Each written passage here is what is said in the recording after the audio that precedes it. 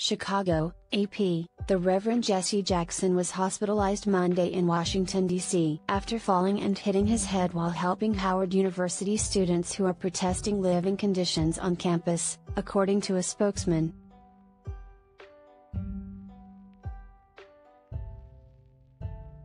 The 80-year-old Chicago civil rights leader was entering a campus building when he fell and hit his head, according to Jackson's spokesman Frank Watkins.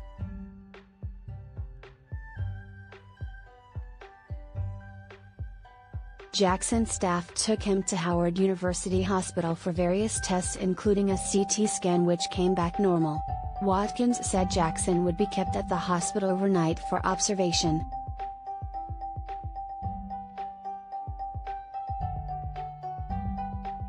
Family, he's resting comfortably and doing well, Santita Jackson, one of Jackson's daughters, posted on Twitter along with a story from the griot about his fall.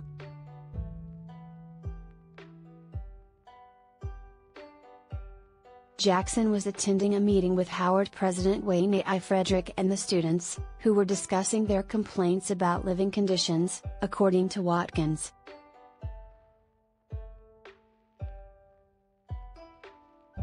Jackson, who has Parkinson's disease, has already been hospitalized twice this year.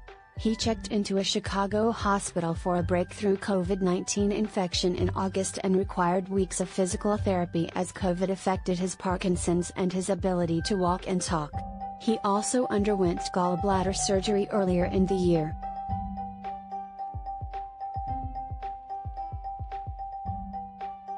Since being released from the hospital for COVID-19 treatment and physical therapy, Jackson has resumed an active travel and public speaking schedule.